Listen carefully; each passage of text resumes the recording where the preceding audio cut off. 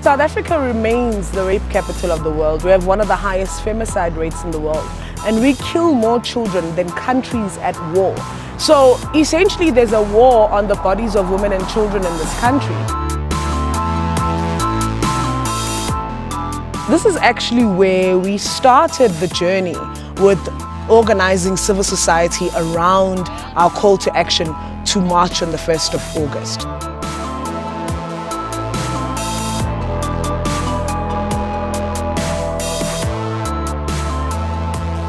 There was an actual commitment from all parties that they really want to see gender-based violence being put on the national agenda. And it resulted in the president signing off and basically agreeing to all 24 of the demands that we had submitted on the 1st of August. So I think it was a great victory for women in this country, and it was a great victory for the movement. Somehow we felt at the time that we'd paid some homage to the lives that we had lost to the scourge.